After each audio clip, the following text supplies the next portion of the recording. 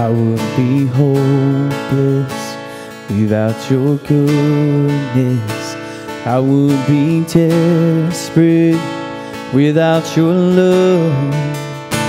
Slave to the darkness, if it wasn't for the cross.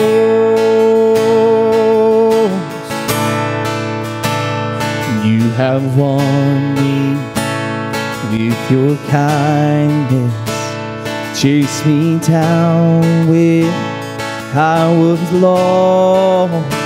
And where would I be if it wasn't for the cross? Hallelujah, thank you, Jesus. I was a prisoner, now I'm not. 'Cause with your blood you bought my freedom. Hallelujah for the cross. All my shame was met with mercy, and now your mercy will be my soul.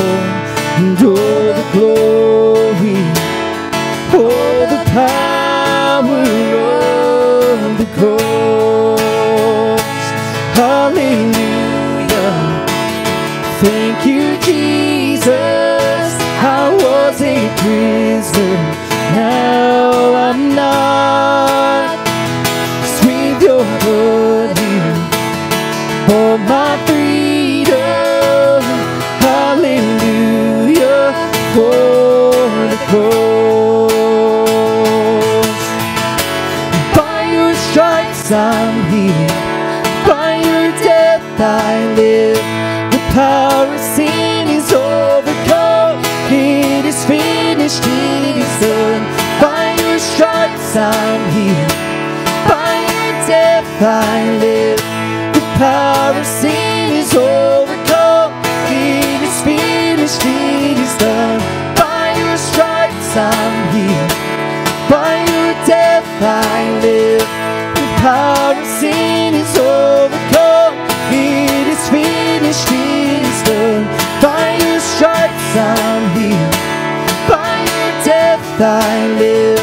The power of sin is overcome, it is finished. Hallelujah, thank you, Jesus. I was a prisoner, now I'm not. With your blood you bought my freedom. Hallelujah for the cross.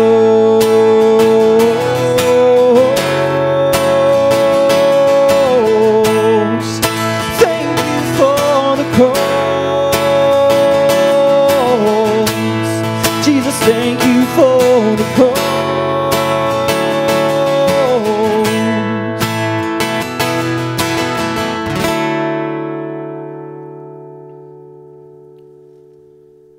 Today our prayer is that the cross of Jesus Christ and the sacrifice that he made for us and our sins, that we would take that sacrifice and that love and that we would surrender ourselves.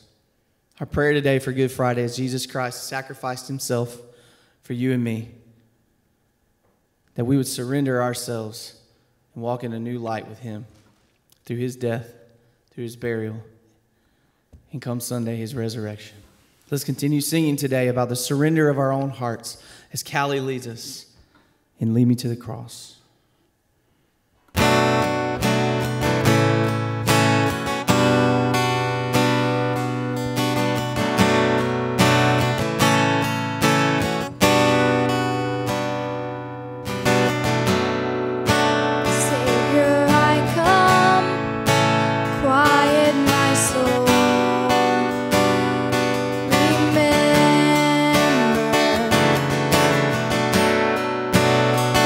Redemption.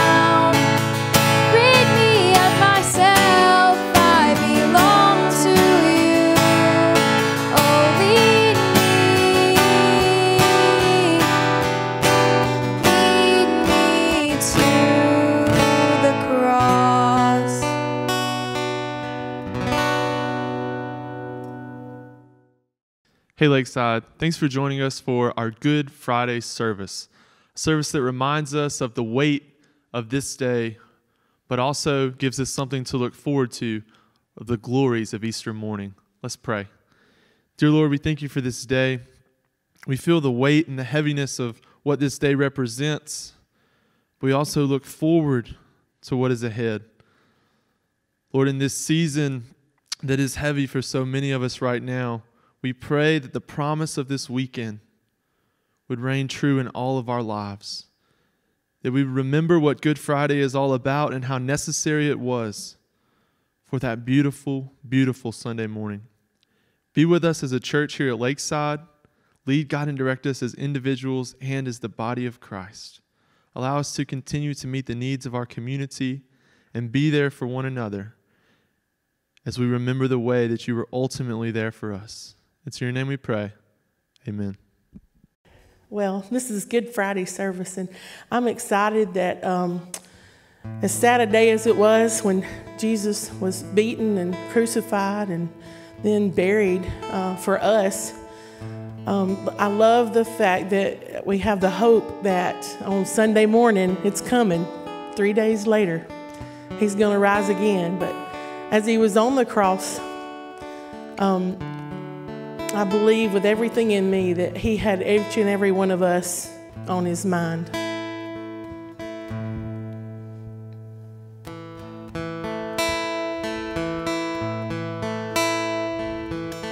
I'm not on an ego trip. I'm nothing on my own. Make mistakes, I often slip. Just common flesh and bones. But I'll prove someday just why I say I'm of a special kind. For when he was on the cross, I was on his mind. For he knew me, yet he loved me. He whose glory makes the heavens shine, so unworthy of such mercy. Yet when he was on the cross, I was on his mind. The look of love was on his face, thorns were on his head, blood was on his scarlet robe, stained a crimson red.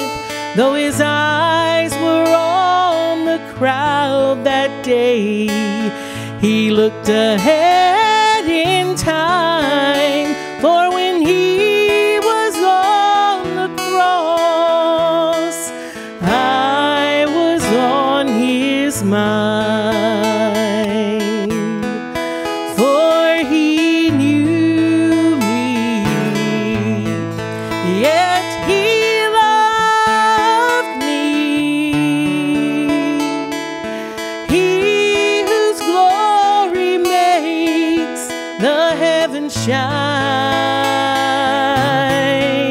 so unworthy of such mercy.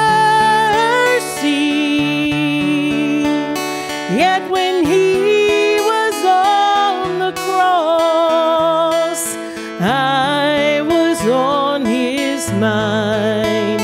For when he was on the cross, I was on his mind.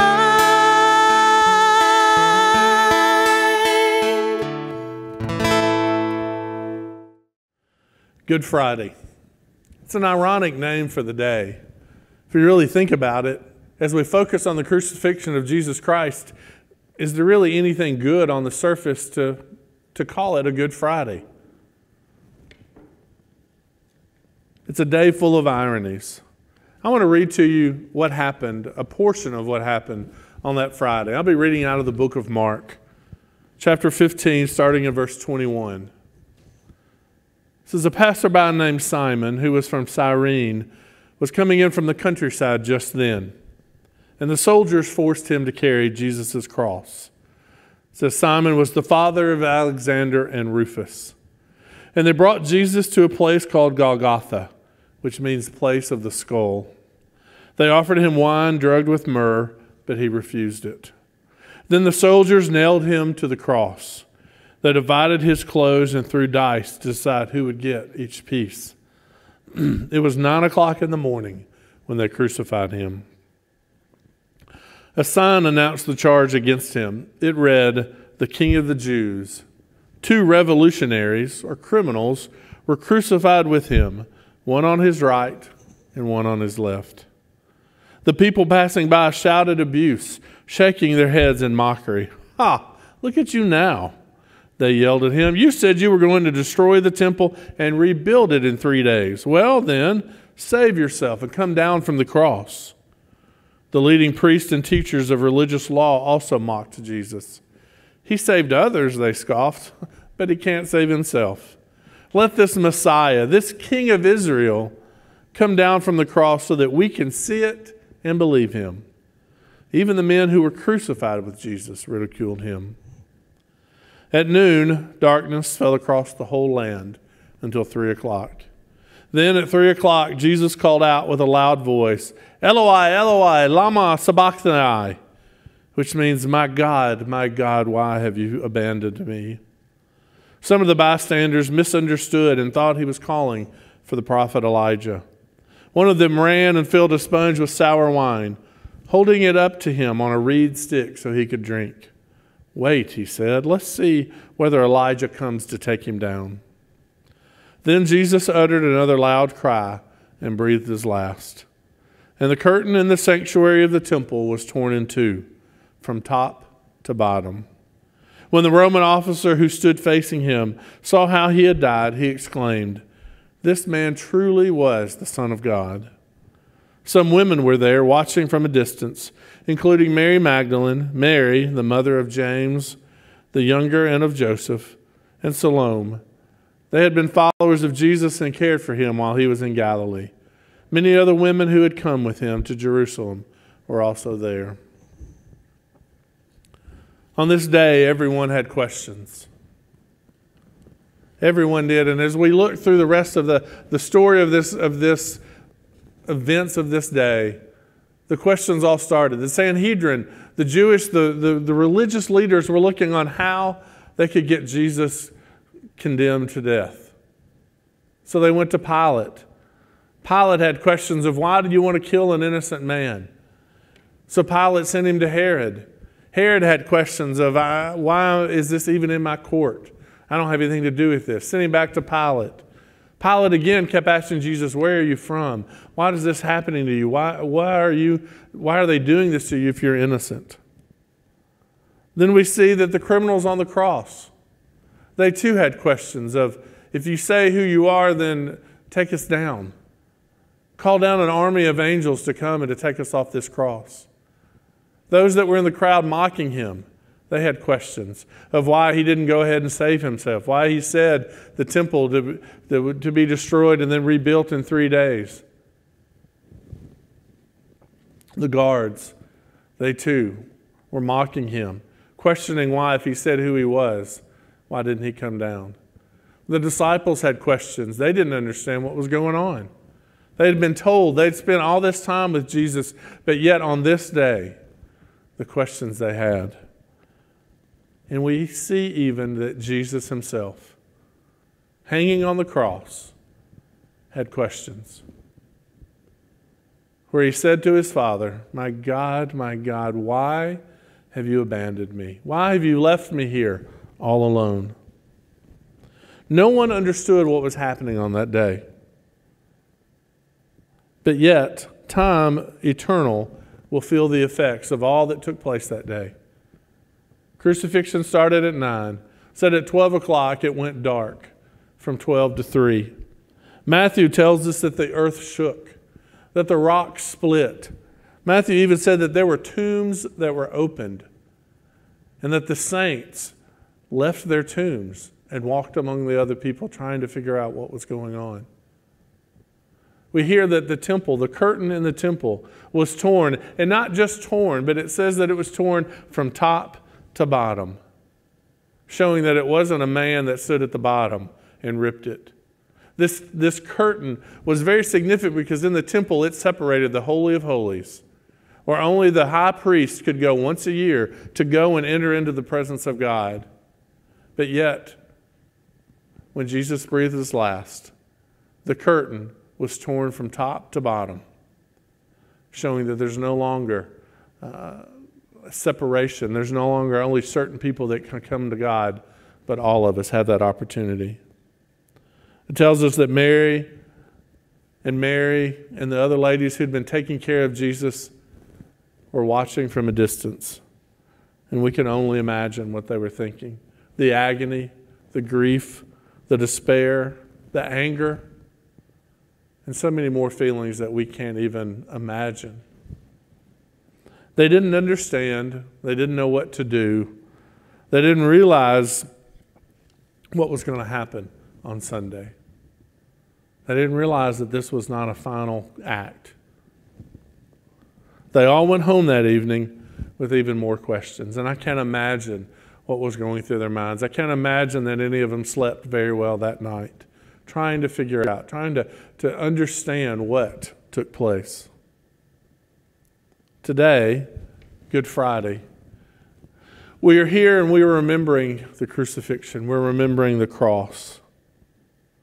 And even though we know what takes place on Sunday, we still have questions. Perhaps we have these questions because we don't put all of our faith in the power of the cross. Maybe we don't understand or give the cross the credit it deserves. Maybe we know the story, but we don't truly know the author of the story. So because of that, the questions remain of how could a God who loves us send all this bad stuff to us? How could someone send their son to die for people that are undeserving? There's so many questions that could be asked. But as we go from here today, let us prepare for Sunday. We see in later verses that that's exactly what the ladies were doing. They were preparing on Saturday for Sunday. Their preparation was simply to go and to visit the tomb and to take care of Jesus' dead body. But we too need to prepare for Sunday. Right now, in the situation that we're in, we all have a lot of questions. We have questions on when will we ever get back to life as it was? What will life look like after the shelter in place and the state of emergencies and all of that that's going on? We all have these questions. For some, these questions and the others in your life are keeping you up. They're stressing you out. You're trying to figure out, how am I going to take care of my family? How am I going to be able to afford to do this when my job is being suffered? We all have questions. But here's the thing. We know something that Mary and the disciples and the guards and all those over there, we know something that they didn't know. We know that on Sunday the tomb will be empty. We know that we worship a Lord who will answer these questions, who has told us to fear not, that he is with us. But for tonight, may we put ourselves back into the sandals of the disciples, the followers of Jesus, Mary and the other ladies that were there. And let's focus on what just took place on Golgotha. Let's focus on the circumstances that led up to that. And let's think about the questions that it causes. Let's also pray for those right now that don't have any idea of what the cross means. There are a lot of people today that Good Friday is maybe a day off of work on a normal day. But let's pray that they understand the power of the cross. Jesus is dead. So what's so good about this Friday? God, may you truly reveal that to us this weekend. Let's pray. Father, our minds can't understand or comprehend the events that took place, on how a perfect man was condemned to death, shed his blood for people that were unworthy. And so, Father, my prayer for all of us as we're here on Good Friday is that we will take some time and truly focus on the cross. On how that when Jesus was on the cross, that he was thinking of us. And he would have gone to the cross if only one of us needed him to. But God, we know that we all need the blood of Jesus Christ to wash away our sins. Father, tonight, tomorrow, may we focus on the power of the cross. And Sunday morning, may you reveal it to us, how powerful that cross is. God, we thank you that you loved your Son so much, that you sent him to the cross to die for us. And Father, may we live each and every day dying to ourselves so that we too can follow your will. Not what we want, God, but what you want. Father, show us the power of the cross. That's our prayer. We ask it in Jesus' name. Amen. Thanks for joining us today.